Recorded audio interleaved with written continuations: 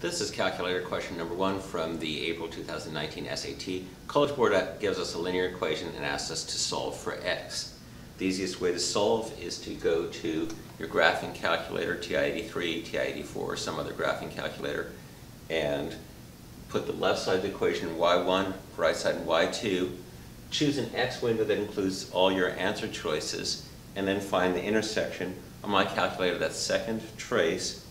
Choice 5 is intersect, and then I hit enter 3 times without looking at where I am, and it says x equals -4.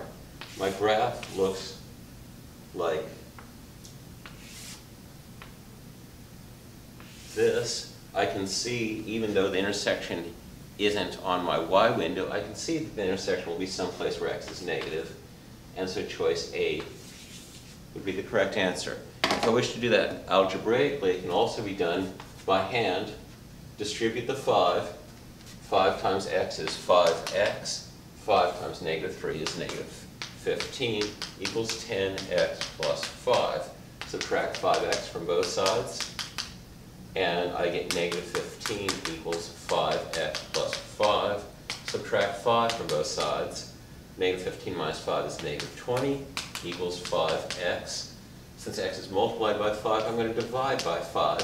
If I divide the right-hand side by 5, I also divide the left-hand side by 5. Always do the same thing to both sides of any equation. So 5 over 5 is 1. X equals -20 over 5 is -4, which your calculator can tell you that if you prefer not to do mental arithmetic. Come back soon for my next math video. With math, there's always more.